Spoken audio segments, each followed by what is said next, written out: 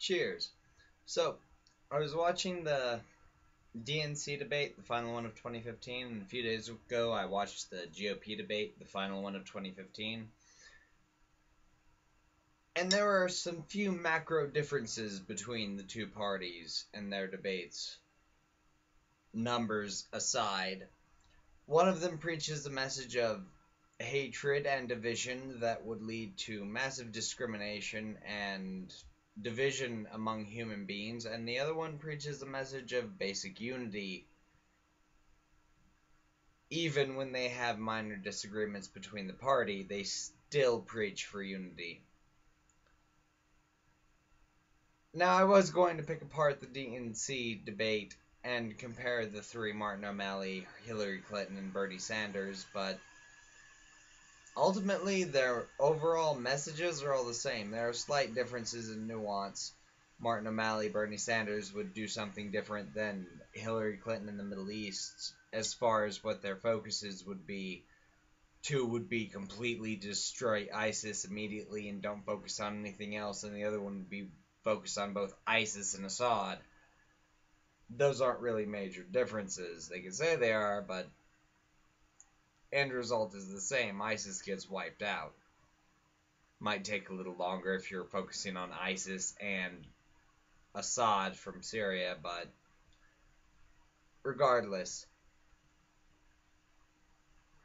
I'm just thrilled that at least one party in America is not focused on, dividing us all. It's nice to say all Muslims are ISIS or jihadist, but the reality is most Muslims are just like you and me. They're human beings who want to do whatever the hell they want to do. Whether it be go to college or slack off and play around.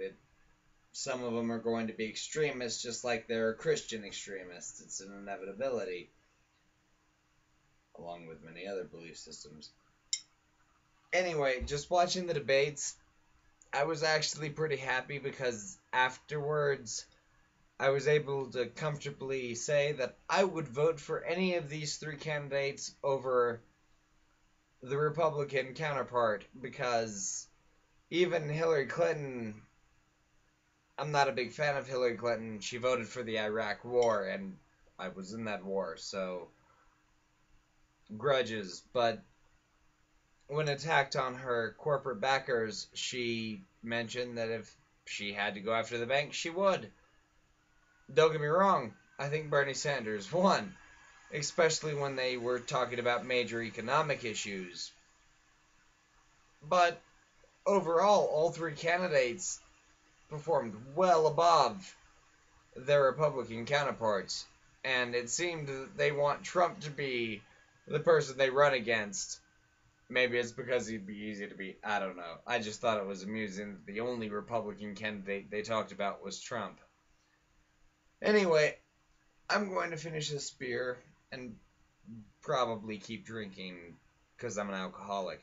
Anyway, you guys have a nice day, night, evening, whatever, whenever you watch this. Bye.